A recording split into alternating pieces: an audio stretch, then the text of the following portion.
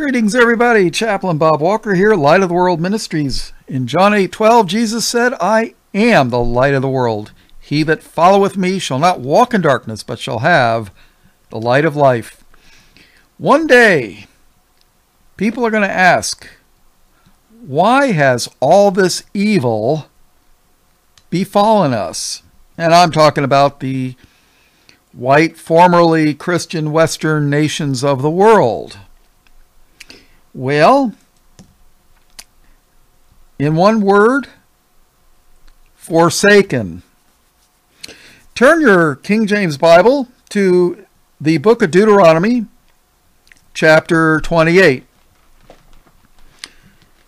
verse 1.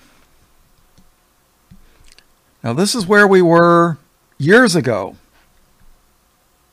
And it shall come to pass, if thou shalt hearken diligently unto the voice of the Lord thy God, to observe and to do all his commandments, which I command thee this day, that the Lord thy God will set thee on high above all nations of the earth. When we were upholding the laws of the Lord and honored him in his name, weren't we above all the nations of the earth? Didn't we have the highest standard of living of everyone? Indeed. And all these blessings shall come on thee and overtake thee, if thou shalt hearken unto the voice of the Lord thy God. Blessed shalt thou be in the city, and blessed shalt thou be in the field. Blessed shall be the fruit of thy body. Children. Not abortions, children. Blessed shall be the fruit of thy body, and the fruit of thy ground, and the fruit of thy cattle, the increase of thy kine, K-I-N-E, Old English word for cow, and the flocks of thy sheep. Blessed shalt be thy basket and thy store. Blessed shalt thou be when thou comest in, and blessed shalt thou be when thou goest out. The Lord shall cause thine enemies that rise up against thee to be smitten before thy face. They shall come out against thee one way, and flee before thee 7 ways. Do you know that there was a time when the white Western Christian nations ruled basically the earth? Basically. There were times when no nation could come up against us and win. But that is going to change. Verse 8. The Lord shall command the blessing upon thee in thy storehouses, and in all that thou settest thine hand unto, and he shall bless thee in the land which the Lord thy God giveth thee. And honestly, people, I think the United States, we were given this land by the Lord himself. Verse 9. The Lord shall establish thee an holy people unto himself. Yeah, well, we're not a holy people anymore. We're an unholy people. As he hath sworn unto thee, if thou shalt keep the commandments of the Lord thy God and walk in his ways. Do we keep the Lord's commandments? Do we walk in his ways? No. And all people of the earth shall see that thou art called by the name of the Lord, and they shall be afraid of thee. Well, that's not anymore, is it? Nope. And the Lord shall make thee plenteous in goods, and in the fruit of thy body, and the fruit of thy cattle, and in the fruit of thy ground, and, in the land which the Lord sware unto thy fathers to give thee. The Lord shall open unto thee his good treasure. The heaven shall give the rain unto thy land in his season, and to bless all the work of thine hand. Oh yeah. Without rain, you don't have any crops. The Lord promised rain.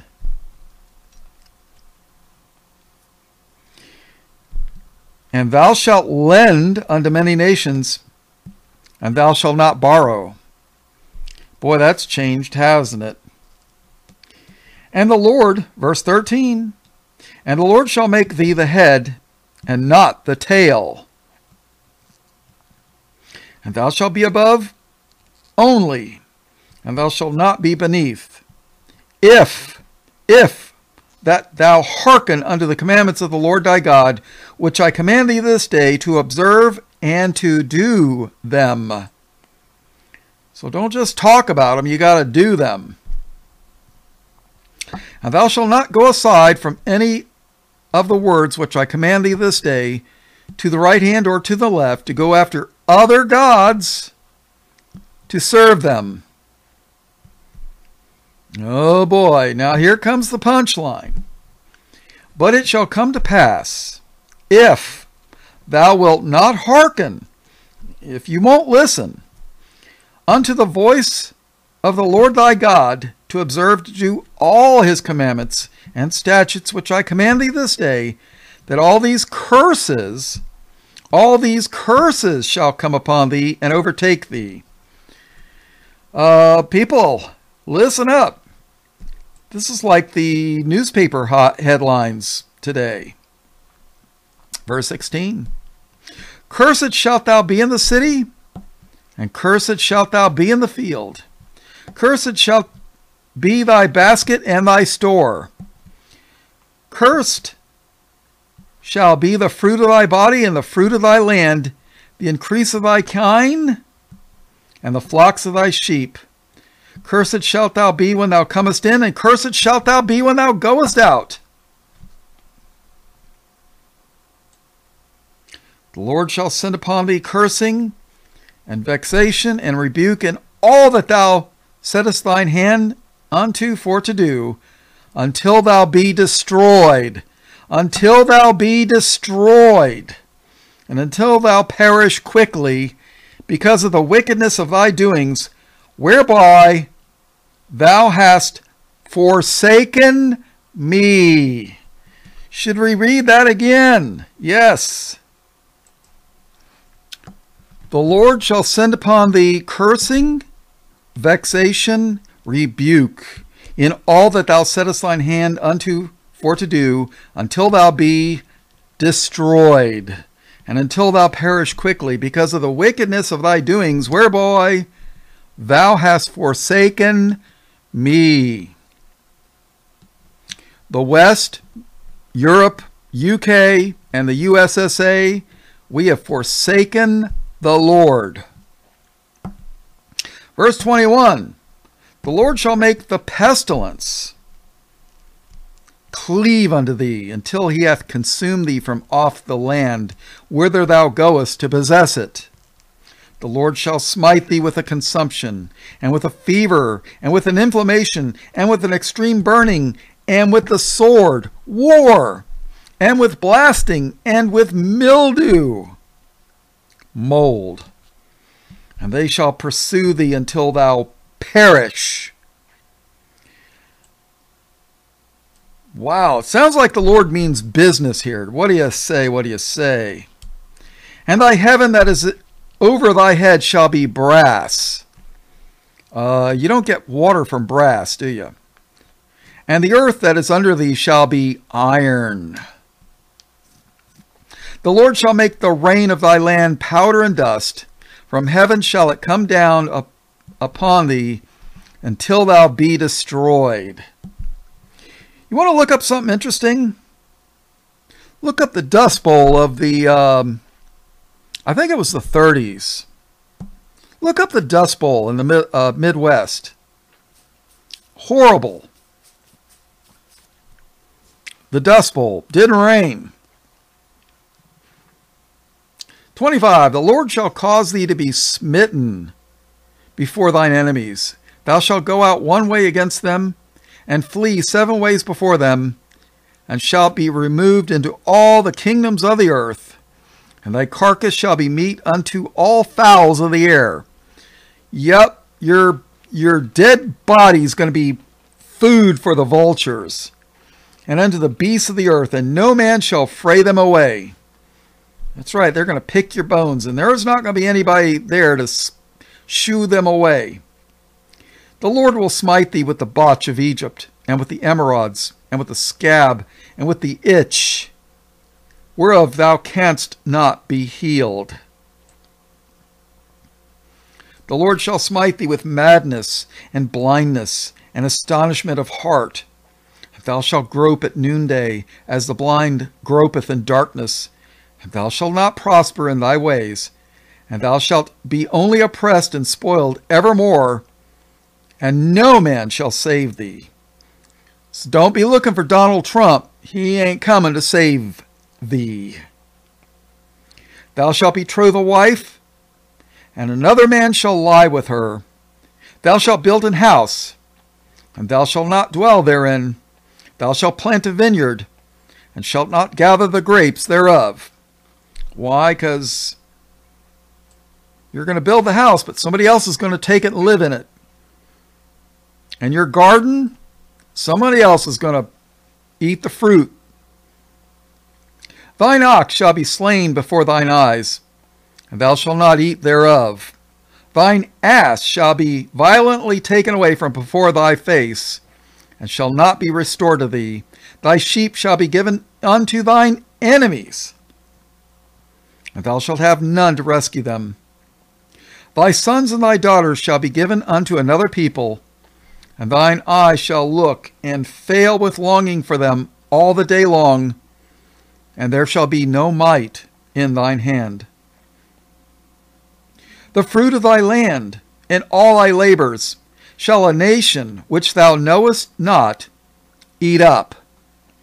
A nation which thou knowest not eat up, and thou shalt be only oppressed and crushed alway. It sounds exactly like today's headlines, don't it? So that thou shalt be mad for the sight of thine eyes, which thou shalt see. The Lord shall smite thee in the knees and in the legs with a sore botch that cannot be healed, from the sole of thy foot unto the top of thy head. The Lord shall bring thee and thy king, which thou shalt set over thee, unto a nation which neither thou nor thy fathers have known, and there shalt thou serve other gods, wood and stone. And thou shalt become an astonishment, a proverb, and a byword among all nations, whither the Lord shall lead thee. Thou shalt carry much seed into the field, and shalt gather but little in, for the locust shall consume it. Thou shalt plant vineyards and dress them, but shalt neither drink of the wine nor gather the grapes, for the worms shall eat them. Thou shalt have olive trees throughout all thy coasts, but thou shalt not anoint thyself with the oil, for thine olive shall cast his fruit. Thou shalt begat sons and daughters, but thou shalt not enjoy them, for they shall go into captivity. All thy trees and fruit of thy land shall the locust consume. The stranger that is within thee shall get up above thee very high, and thou shalt come down very low. Sounds familiar. He shall lend to thee, and thou shalt not lend to him. He shall be the head, and thou shalt be the tail. Moreover, all these curses shall come upon thee, and shall pursue thee and overtake thee, till thou be destroyed. Why? Because thou hearkenest not unto the voice of the Lord thy God, to keep his commandments and his statutes which he commanded thee. And they shall be upon thee for a sign and a wonder, and upon thy seed forever, because thou servest not. You didn't serve the Lord thy God with joyfulness and with gladness of heart, for the abundance of all things. You know, it's a cycle, people. After I do a little bit of this, I think I'm going to do the book of Judges. You know, when people are poor and they're oppressed and they don't have anything, and the only thing that they have is to get on their knees and look up and beg the Lord has pity upon his people and blesses them. And then they get fat and happy. And then they forget all about the Lord. And then the Lord will send a curse upon them. Oh, you don't want to serve me? And people say, oh, well, this is wrong for the Lord to do this. Well, let me tell you something. If you had a dog and you trained it not to crap in your house, but the dog refused to go outside to crap, you're going to leave that dog inside your house? Not me. Matter of fact, I knew a guy that his dog would not go outside to go to the bathroom. Absolutely refused. And the dog started to go take a dump, and he grabbed it and tried to drag it outside, and it tried to bite him. You going to keep that dog? I don't think so. And are we anything better than a dog that takes a dump inside the Lord's house? Are we? Are we? Verse 47, because thou servest not the Lord thy God with joyfulness and with gladness of heart for the abundance of all things, therefore shalt thou serve thine enemies. Yes, the Lord's people and the Lord have enemies. They're everywhere.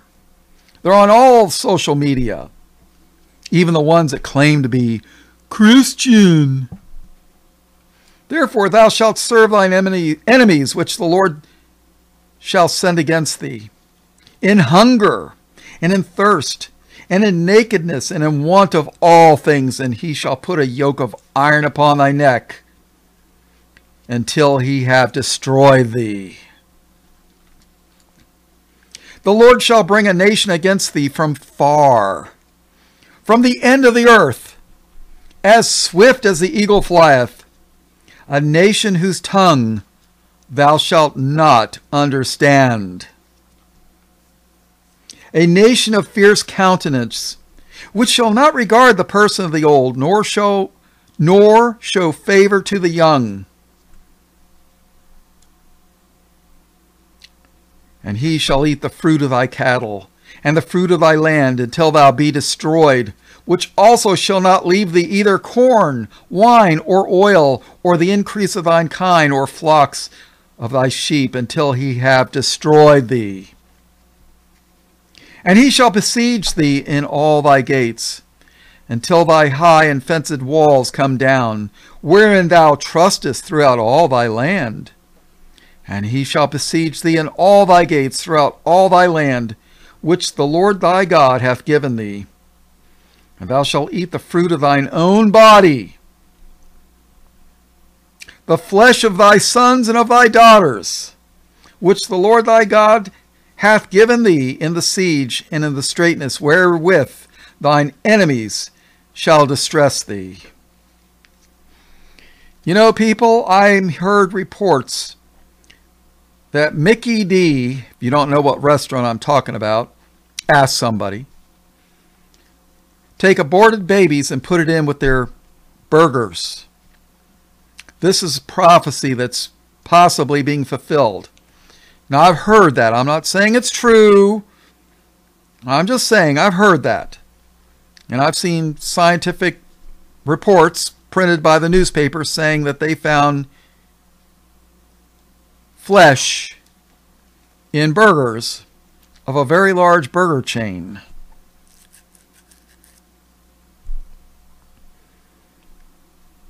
And thou shalt eat the fruit of thine own body, the flesh of thy sons and of thy daughters, which the Lord thy God hath given thee in the siege and in the straitness, wherewith thine enemies shall distress thee.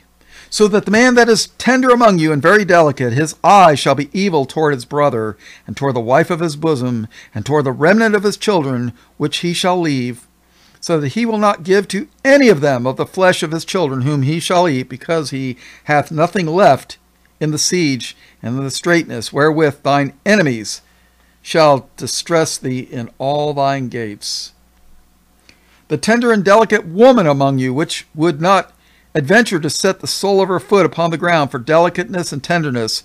Her eye shall be evil toward the husband of her bosom, and toward her son, and toward her daughter, and toward her young one that cometh out from between her feet, and toward her children which she shall bear, for she shall eat them for one of all things secretly in the siege, and straitness wherewith thine enemy shall distress thee in thy gates. And guess what, people?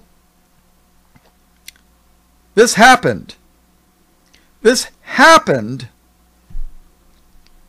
in the days that Jerusalem was besieged, I think, by the Assyrians, and probably again with the Babylonians. And I think it's going to happen again, but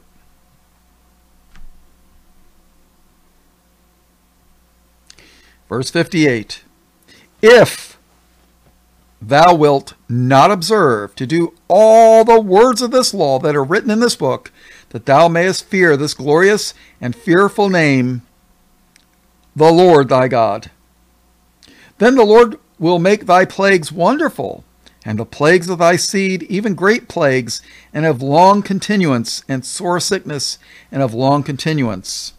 Moreover, he will bring upon thee all the diseases of Egypt, which thou wast afraid of, and they shall cleave unto thee. What diseases were in Egypt? Take a look at the plagues.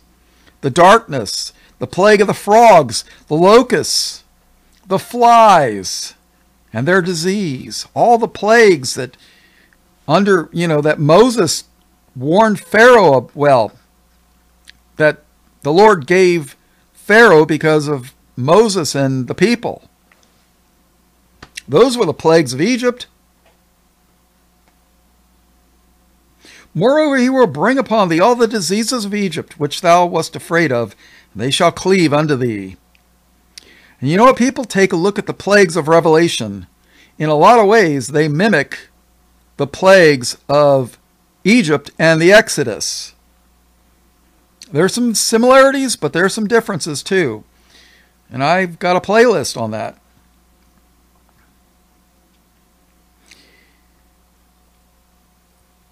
(61) And every sickness and every plague which is not written in the book of this law, them will the Lord bring upon thee until thou be destroyed. And ye shall be left few in number, whereas ye were as the stars of heaven for multitude, because thou wouldest not obey the voice of thy God. And it shall come to pass that as the Lord rejoiced over you to do you good and to multiply you, so the Lord will rejoice over you to destroy you. Wow, that's some strong language there. So the Lord will rejoice over you to destroy you, and to bring you to naught, to bring you to nothing, and ye shall be plucked from off the land whither thou goest to possess it. And the Lord shall scatter thee among all people, from the one end of the earth even unto the other, and there thou shalt serve other gods, which neither thou nor thy fathers have known, even wood and stone. And among these nations shalt thou find no ease, neither shall the sole of thy feet have rest. But the Lord shall give thee there a trembling heart, and failing of eyes, and sorrow of mind, and thy life shall hang in doubt before thee. Your life's going to hang in the balance, and thou shalt fear day and night, and shalt have none assurance of thy life. In the morning thou shalt say, would God it were evening. And at even thou shalt say, would God it were morning. For the fear of thine heart wherewith thou shalt fear, and for the sight of thine eyes, which thou shalt see. And the Lord shall bring thee into Egypt again with ships, by the way thereof I spoke unto thee. Thou shalt see it no more again.